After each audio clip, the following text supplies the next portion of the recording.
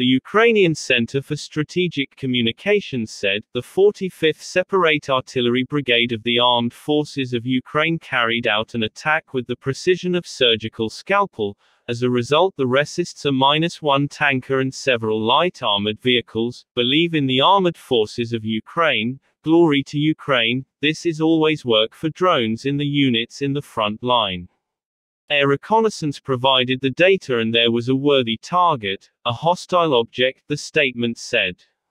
The drones took off for reconnaissance work in the evening, and confirmed the target. In the early morning the next day they took off again with the support of 257 pion artillery. And it worked out well, the statement further said.